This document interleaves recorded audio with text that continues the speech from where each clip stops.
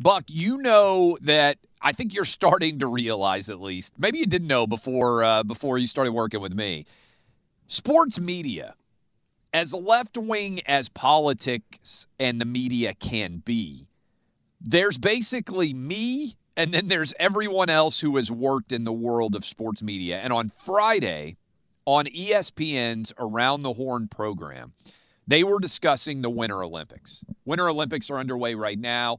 Massive decline in the overall viewership. I think part of that is attributable for sure to this being China and many people out there who would otherwise love the Olympics saying, I just don't feel like I can support China in any way. And they had this discussion on Around the Horn. And this commentator, J.A. Adande, who is a top journalism professor at Northwestern University as well, said that he didn't feel like he could judge Chinese genocide because of America's voting bills. Listen to this. I think it's standard in sports right now. You have to have a cognitive dissonance. You need to compartmentalize. We've never had a more enjoyable NFL playoffs in this country, and we've never had more people watching the playoffs. And yet it goes on amid the ongoing allegations against Dan Snyder, owner of the Washington football team, and the continuous concussion concerns, and now the concerns about diversity and the allegations and the questions about competitive integrity, even all of that. And yet we're still enjoying the games. And who are we to criticize China's human rights records when we have ongoing attacks by the agents of the state against unarmed citizens, and we've got assaults on the voting rights of our people of color in various states in this country? So sports, I think it is possible, and it's necessary more than ever to just shut everything out if you are to enjoy the actual games themselves. All right, Buck, your reaction when you hear that. By the way, so we wrote about this at Outkick. As soon as one of my guys saw it, he said, oh, my God, Clay, you have to see this. One of the top commentators at ESPN specifically said, hey, I'm not going to talk about Chinese human rights abuses and genocide effectively because of police, which we talked about, and police issues in America and voting rights bills that are discriminatory against minorities in the United States. Now, let's pretend, Buck, that even if those things were going on, as you rightly point out, Derek Chauvin's in prison, and we try to hold police accountable if and when they break the law. The voting rights bill thing is a total sham. But to argue that those are in any way the equivalent of Chinese genocide is actually direct Chinese propaganda. We asked ESPN for a comment on this on Friday when that aired, but they refused to condemn it. They refused to comment on it in any way at all. And this is the kind of conversation that is taking place on a daily basis. I mean, let's just assume for a second here. What is this sports guy's name? I've never heard of him before. J.A. Adande. J.A. Adande. Let's assume Mr. Adande actually is establishing a principle here. Then we would have to assume that his belief would also be that we are in no position to criticize the multi-generational concentration camps of North Korea, where people are born in and die in concentration camps because of the political crimes of their parents or even their grandparents under the communist regime out of Pyongyang, out of North Korea. You have to wonder, where does the line actually get drawn here? You can't criticize genocide in China because of, and also think about the error in trying to equate these things. The actual state-sponsored policy of concentration camps, of mass sterilization, of torture and political repression of millions of people, and voting rights issues. I don't know. I guess it is not possible to be so stupid in the sports media world that people will stop listening to you, because I will say, and we deal with a lot of dumb things here. We play clips from The View on this show sometimes. That may be the dumbest thing I have heard this year so far, which is saying a lot. Buck, zero pushback on the show itself. Nobody else came on and said, well, you're comparing voting rights issues with genocide. And the voting rights bill, by the way, is a total BS storyline. But think about this. Major League Baseball pulled the All-Star game out of Atlanta over the Georgia voting bill. And all of these companies came out and said, oh, this is so brave. Remember, we also asked Coke for a response because remember, Coke came out because they're based in Atlanta and said, hey, yeah, we agree with the decision to hold Georgia accountable over this voting rights bill. And so we reached out at Outkick, Buck, and we said, hey, Coke, you're one of the primary sponsors of this Olympic Games that are going on right now in Beijing.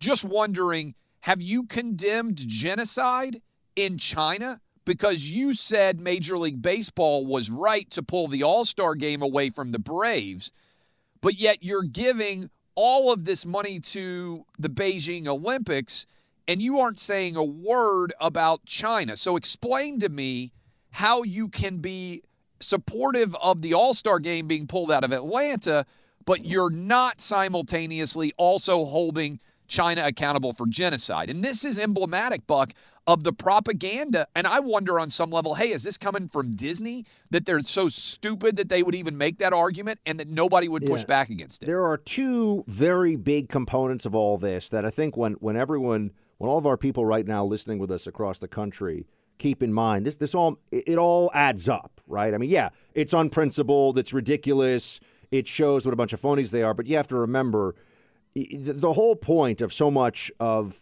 the corporate virtue signaling that went on, let's say, with Black Lives Matter as a movement, was built around two things: virtue signaling and fear, right? You get points for this among your peers in America. People think if you're, the executive who's running a company and you put out a statement, and remember some of the companies, I can't even, I feel like, Tide makes the detergent. And, yeah. I mean, we stand with Black Lives Matter. No, you say, okay. I got an email from Chewy, because we buy stuff for our animals. Like, do I need to know what the pet food company thinks about Black Lives Matter? So we know, but it's important to establish this because we know that corporate America does pretend that it will mobilize on purely human rights and humanitarian grounds. But it's a fraud. And that's why the China thing is so interesting, because whether it's ESPN or any number of other companies, and we're talking about what's going on in China to the Chinese people in terms of the repression, the one-child policy, forced sterilization. You add on top of that all of that as well, and that's been going on for decades, the mass starvation of Mao's Great Leap Forward and the Great Famine. In recent memory, folks, this is back in the 60s. This isn't that long ago. You add all this together, the crimes of the Chinese Communist Party, and you say to yourself, this is a monstrous regime and is still doing monstrous things today. Why not speak out against them? Well, because the corporations that mobilize in support of BLM, they want to look cool in front of their friends and peers, and they also don't want to lose access to the Chinese market. Point here being, they don't take a stand out of bravery. They're actually taking a stand out of self-interest, and all these companies that sit there now and say nothing about China are just exposing, at some level, their cowardice, actually. Because why not do something here? Why not say that what's going on in China is reprehensible? At least put out one of those, what do you say, Chewy? At least Chewy should put out a, we stand with human rights in China, so we know where Chewy stands on that issue. But no, apparently not. Buck, by the way, does this stun you as somebody who hasn't paid a lot of attention to sports? Like, you would expect maybe a conversation like that to take place on MSNBC or CNN with one of their guest experts. But ESPN, this is ostensibly a sports network, and they are totally espousing Chinese propaganda, and many people out there watching it are not, let's be honest, like really paying attention to geopolitical issues, which to me makes the propaganda land even better, right? Because you aren't realizing the impact of what you're hearing. Oh, of course. And this is why the control that the left has of entertainment and of Hollywood and of sports media, which I have learned a lot. I also remember a lot of conservatives who were saying, see, Clay, I understand and respect that you want to fight for something you love. From the inside. You don't want to hand over.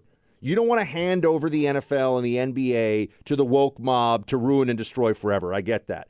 I never had quite a love for these things. So when I see what's going on here, I'm out, right? I choose to non-participate in those things. And I remember there were a lot of people on the right who felt that way about 2 years ago, and they're now, now it's all fine.